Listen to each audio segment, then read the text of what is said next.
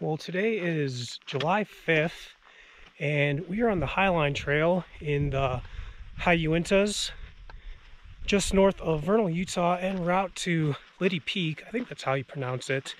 It's spelled L-E-I-D-Y, so Leidy, but I've heard people say Leidy, so I'm going to go with that. But I believe it's also the highest eastern point in the Uintahs, and it's also the high point in Uintah County. It's just over 12,000 feet. The trailhead, I think, was right around 10,500, somewhere around there. And we're going to try for the summit. I think it's only a couple miles, hopefully, because it's already, I don't know, 1:30 in the afternoon. So we're just doing a little day hike here, but here's a quick look at the trail. And there's a band of snow on the peak. I'm not really sure what it's going to take to get past that. It looks like quite a bit of snow. So I guess we'll find out. I'm already huffing and puffing, but it's beautiful up here. There's a look back down below us. And it was probably around 95 when I left Vernal. And I think it's around 70 up here, maybe even in the 60s. So it feels great.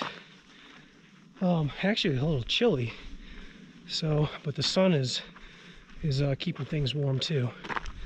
So, trail's dry. It's in good shape. Some mosquitoes out, but nothing to keep us back. And there it is, Leidy Peak. Nice big rounded peak. We don't have really jagged granite peaks here in the eastern part of the Uintahs, but the further you go west into Duchesne County, into Summit County, closer to Salt Lake, you get more jagged peaks, or rockier big granite peaks. So let's test the snow out, see how it is. It's definitely not deep, but a little slick too. Not really what I want to get involved with, just wearing tennis shoes. We'll take the dry route.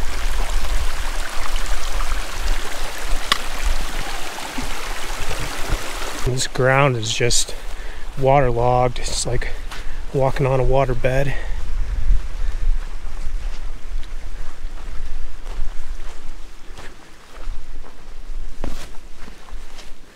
So I've lived in Vernal for about 6 or 7 years, and I've driven up here to the trailhead once and fished around in the lake below, but I've never tried hiking the Highline or even summiting Leidy Peak. I don't know why. It's only about an hour drive and it's a pretty easy hike, but I'll have to come up here more often because it's pretty awesome up here.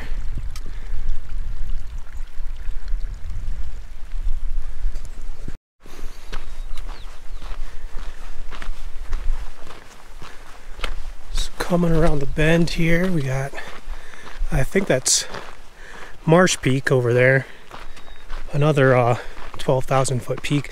It actually might be higher than Leidy Peak. I'll have to check on that. But let's see what's up here, and then we'll start heading upwards.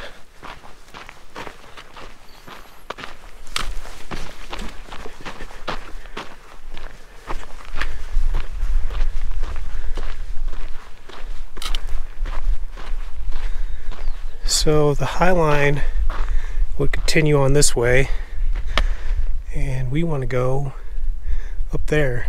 It doesn't look bad at all. Let's go for it.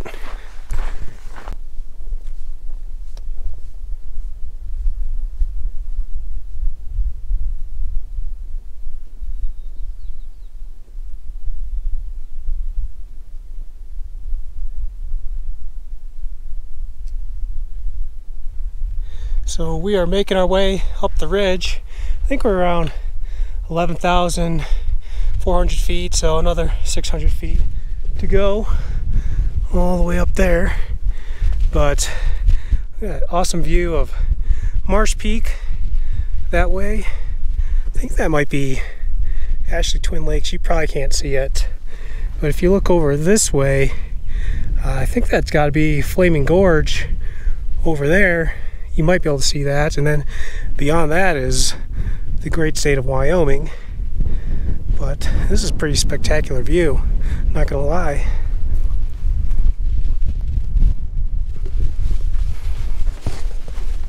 I think we're just about there. My GPS says we're a little over 11,900 feet.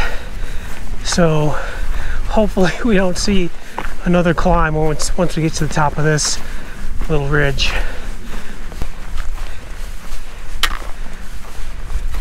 Oh, as always, another short climb, and then we'll be there.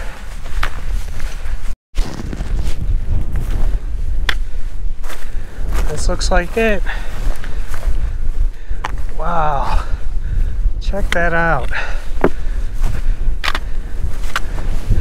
I don't know if you guys can see it on the GoPro lens, but we have a pretty spectacular view westward to the high Uintahs. It's pretty awesome. Whew.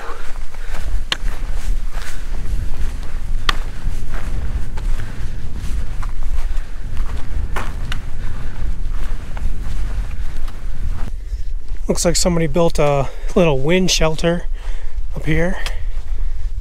That's nice. So that definitely is Flaming Gorge down there. You can see Sheep Creek area.